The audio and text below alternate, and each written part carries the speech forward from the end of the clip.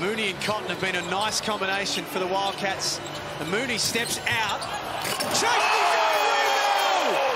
He started behind the three-point line. And he's hyping up the Red Army. He finishes in the air. Jacks up the three. Nobody boxed him out. He goes right down the lane and cleans up his mess. Beautiful putback finish.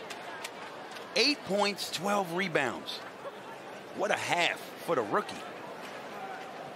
That's some sort of play.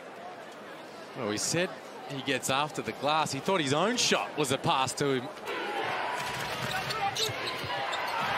And now the steal.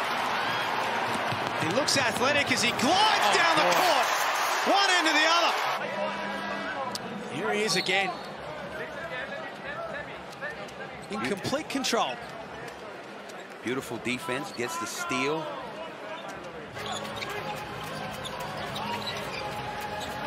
Langstaff guarded by Creek. Cotton's got free. Sensational feed to Mooney. Look at that dime from Cotton. As soon as he sensed Ben Moore step up and get in his way, he knew he had his big fella open underneath. Straight by Stevens and draws the foul. Didn't play in their first game, Kendall Stevens, and only 5 minutes in the second. Mooney goes up for the jam. The play you were talking about, Corey, what a pass from Bryce Cotton. Just right at the right time.